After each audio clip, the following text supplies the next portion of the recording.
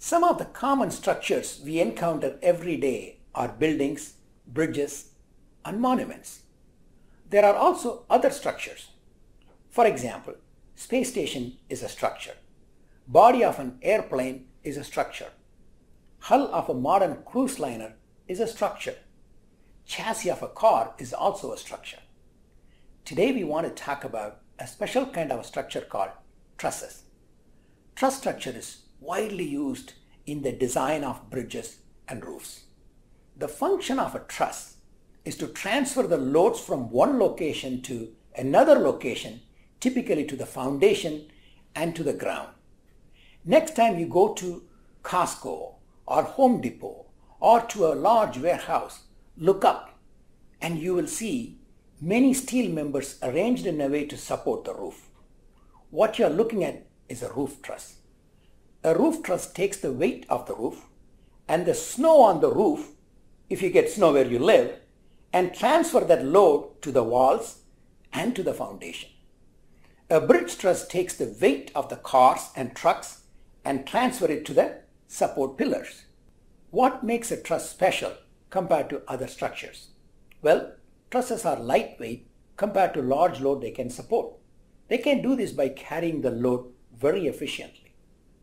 Truss structures use triangle elements in the design, which makes the structure rigid. Let's talk about this. I'm going to make a structure with 4 members connected by pin joints. I'm going to do this with Lego pieces. Here I have 4 members, 1, 2, 3, 4, and they are connected by pin joints. And this structure, when I apply a load, is not stable. It collapses. Not stable. Now take a look at this structure made of 3 members, and this forms a triangle. This structure is stable and rigid. The triangle geometry is inherently rigid and will stay together unless you break it. So the basic building block of a truss is a triangle. Large trusses are constructed by attaching several triangles together. A new triangle can be added to the truss by adding 2 members to this triangle. A truss constructed in this fashion is known as a simple truss. Here I have a model bridge, and this bridge is made of simple truss on each side. With this basic introduction, we can now analyze trusses.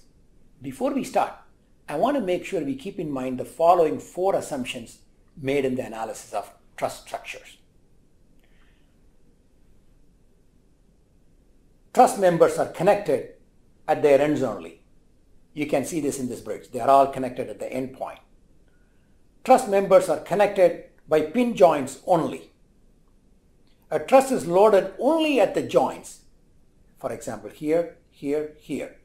This means the load can be applied at these joints in the bridge, not in between the members. The weight of the truss member is neglected. These assumptions lead to another interesting fact. Since the weight of the member is ignored and the member is loaded only at the ends, each member is subjected to axial loads only. Let me remove a member from this model bridge now and show this. This member takes only axial load. Therefore, each member can only be in tension or compression. Such members are called two-force members. So each member of this model bridge is a two-force member. So we can define a truss as a structure entirely made of two-force members connected by pin joints. This understanding of trusses makes truss analysis very easy. Let us now consider a simple truss and perform static analysis in the next video.